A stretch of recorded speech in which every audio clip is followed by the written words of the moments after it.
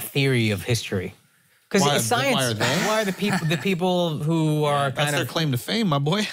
That's all they got. I guess, but to me, science is constantly disproving other science. They don't give a fuck about science. They give a fuck about like, yo, we're Egyptian. These pyramids are fire. Everybody loves these pyramids. We made them. And if this dickhead comes over there and goes, nah, it was some other people 30,000 years ago. You just bumped in on it. They're like, man, shut the fuck up. I'm not going to let you discredit our whole shit. I guess in my mind, they're still Egyptian, and it would still be like, yo, we survived motherfucking apocalypse. We came back. We're still here. There's a good argument to that.